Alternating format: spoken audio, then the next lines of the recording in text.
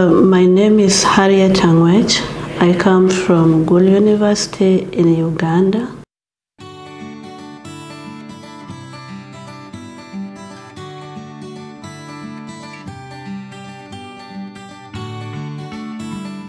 I'm a senior lecturer in the Department of Biology, Faculty of Science in the same university. I'm a parasitologist by training, and as a parasitologist, most of my projects revolve around the epidemiology of parasitic infections, trying to unravel the host-parasite interaction and environmental factors that influence the prevalence of infections in the community. I grew up in a family of teachers. My parents were science teachers, and so in the house they would always encourage us to study sciences. When I joined the university, I joined to train as a science teacher, but immediately I completed I made it to the Vice Chancellor's list of the best performing students of the year. And my Vice Chancellor asked which course I wanted to study, and I told him I was interested in parasitology, and I was sponsored to study parasitology at Makerere University in Uganda. Then I got an opportunity to do a PhD in agricultural technology and biotechnology in the University of Molise in Italy. And there I studied the effects of pro and prebiotics on gastrointestinal parasites. Whereas in Europe, in the lab where I was working with my age mates, but I was the only one married with children. Because of the cultural setting in Africa, there's a level beyond which, people will not expect you to be serious if you're unmarried. A family comes with children and responsibilities.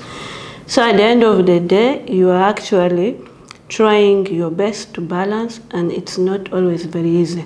And yet these are some of the functions that you as a woman, you have to fulfill, but then they're not factored in when you're looking at the career success of a woman. I got to know about the Open Doors Fellowship Program through an email from Forum. I saw the component of mentorship, and that aspect of the program being mentor-led is actually what motivated me to apply. As a scientist, I want to believe that if you have the right mentor to help you believe in yourself, you can always get over your fears and make it.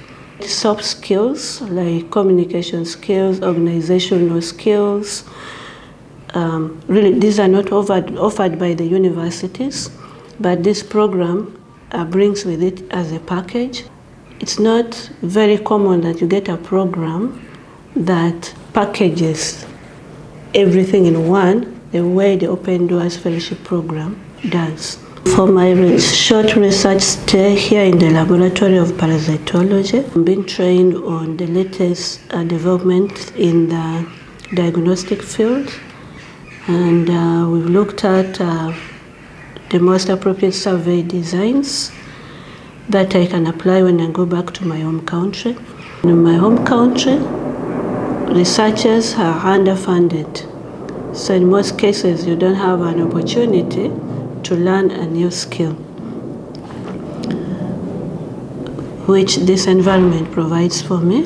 And then the diagnostic methods that I'm learning from here are not in my facility. And fortunately, my PI is going to provide the equipment for the techniques I've learned here, so that when I go back home, I can have them in my lab. We have discussed with my PI what we are going to do in the next phase, which takes place when I go back to my home country. It involves, among other things, designing a small project. And then we've agreed that we identify students to work on that project, and we co-supervise, and we help these students to progress to the level of a PhD.